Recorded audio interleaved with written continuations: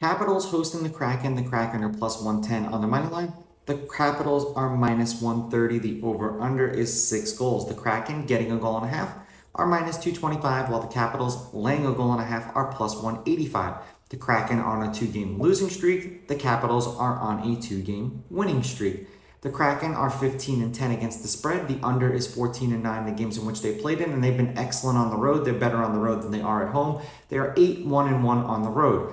The Capitals are 15-13 against the spread. The under is 17-10. Oof. And they are 7-4-1 at home this season. Head-to-head, the home team's on a 3-game winning streak. Seattle is 2-1 against the Capitals in their 3 meetings. The favorite is 2-1 in their 3 meetings. The over is 2-1. The over 6 is 2-1.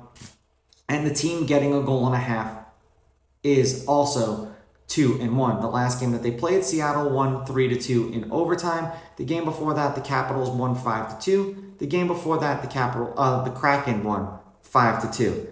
I'm going to take Seattle with the money line. I'm going to take Seattle getting the goals, and I'm going over in this game. These are just my picks. If you disagree, please go with your gut, and please bet responsibly.